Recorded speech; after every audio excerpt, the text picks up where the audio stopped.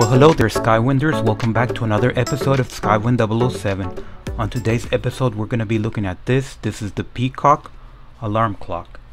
So basically, they do have several colors.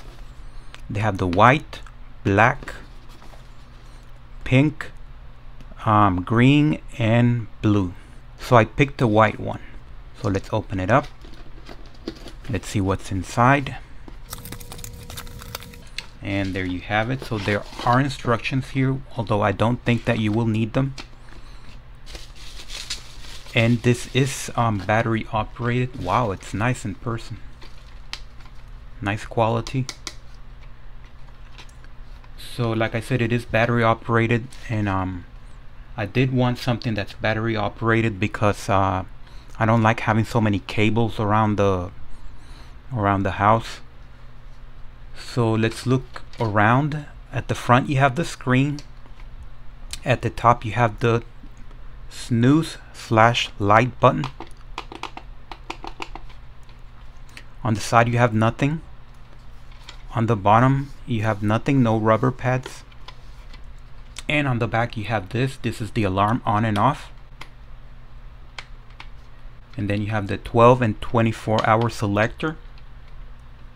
You have the centigrade, Fahrenheit. I know for some reason it won't focus. You have the centigrade, Fahrenheit. It won't focus, but take my word for it. Centigrade, Fahrenheit selector. And this is the hour selector and minute selector.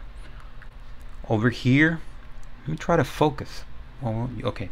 Over here you have the night light. So you can turn that on and off.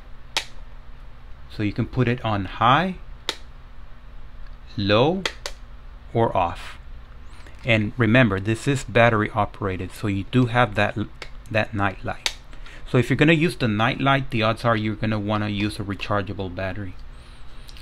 And as far as times selection, right here is the time set. I don't know why it won't focus. So we have time set, lock, and alarm set. So that is interesting. And down here you have the battery compartment for the batteries, which are 3 of them, AAA, and they are not included. So let's go find some AAA batteries. Okay, so here are the AAA batteries. Those are my AAA batteries. There are 3 of them. So before we do that, let's remove this film. So this has to go. So that's what you're left with. So let's open it up over here. Install the batteries. Remember, I would recommend using the rechargeable batteries, so you can leave on so you can leave on the night light. So these are big. Wow, I'm surprised.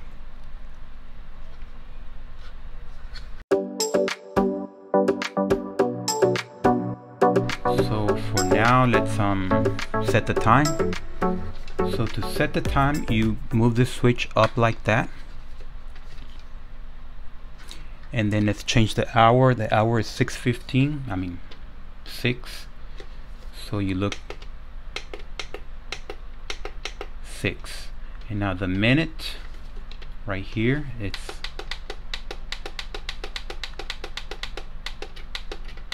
15 p.m. So we're gonna leave it at that. So let's move this back to the center, and we're all set. 6:15 p.m. So now we have the temperature at Fahrenheit, 84 degrees. So you know it's hot in here. And I am looking at my other thermometer, and it says 83. So it's fairly accurate. I don't know which of the two is the correct one, but they're 1 degree away from each other. And you can change that to centigrade if you live in another country. So that would be 29. And by the way, it's flickering like that, but that's just the camera. It's not really doing that in real life. So there we go. I'm gonna leave it on Fahrenheit because I live in Fahrenheit country, United States. And as far as the alarm, let's set the alarm. 6:15. Let's set it to 6:17. So let's change the minute, which is this one.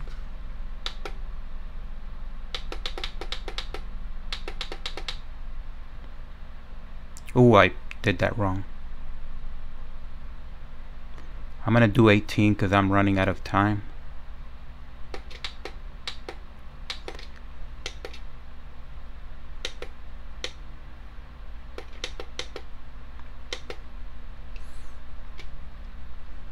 Okay, so there we go.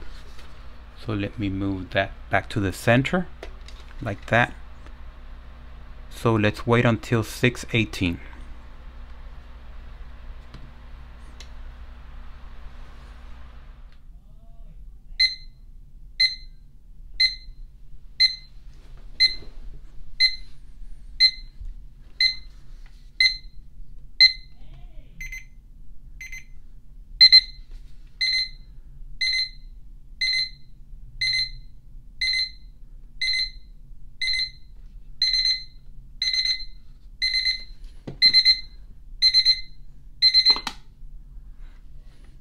Okay, so that was that. I found it to be very loud, so you might want to put a sticker here if it's too loud for you. It's kind of loud for me, so you might want to put a sticker there.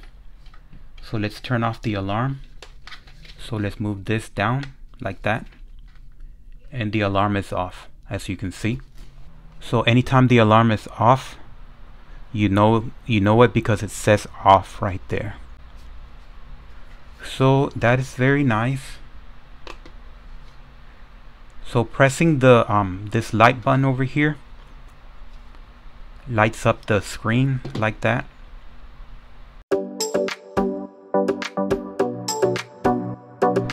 Okay, and the next thing I want to look at is the this mood light or the night light.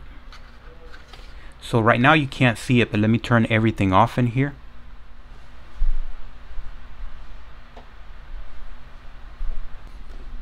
Okay, so there we go. So the light is permanently on. If you select the night light, you can do medium like this. So that's medium. I know you can't tell the difference because the my phone will automatically adjust brightness. And then let's do low, off. So that's off. You can't see anything at all. I can't see with my eyes, and you can't see it with the camera. So this is interesting. I've never had a phone, I never had a clock that had a light that would be permanently on just from the batteries. So I'm assuming that the batteries are going to drain fairly fast, but that's to be expected. So do use rechargeable batteries. So that's bright, medium, off. Okay, so let me turn the lights on again. Okay, so I think that's it for the most part. I'm looking at everything and I don't see any major flaws in it. It feels very nice, very sturdy. Doesn't feel cheap at all.